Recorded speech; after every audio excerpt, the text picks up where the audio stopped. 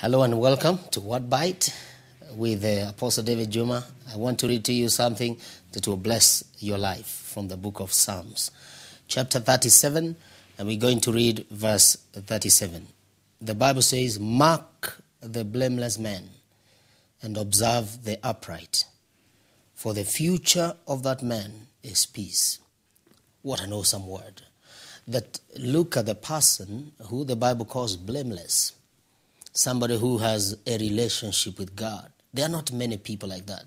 There are not many people who are walking blameless.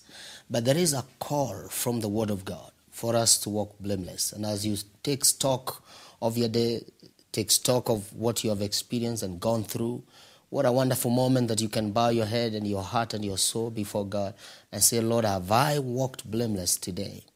Because the Bible encourages us that those who are blameless, their end shall be peace. Now, I like it when the Bible says, mark that man. Take note of him. Observe him.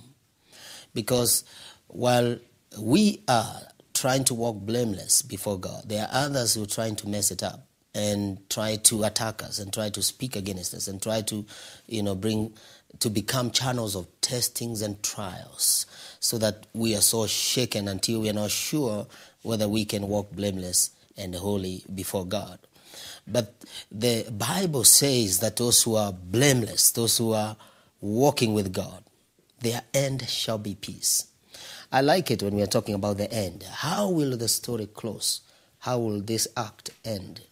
Where will we end up? Those of us that are going through trials and fire and troubles and difficulties. The Bible declares of a truth, the end shall be peace. And so I want to encourage you, no matter what you're going through, if you're trusting in God, if you're walking with God, if you're walking blameless before God, if you have a relationship with Him, I want you to know end shall be peace. It shall be well. The Bible says, tell the righteous, it shall be well with them. It shall be okay. Tell the righteous. And so I'm telling you, by the Spirit of the living God, no matter what's going on in your life, no matter what you have experienced, no matter what you have gone through, this day, if you're walking blameless and holy, that's a concept of being sanctified, being clean, being pure.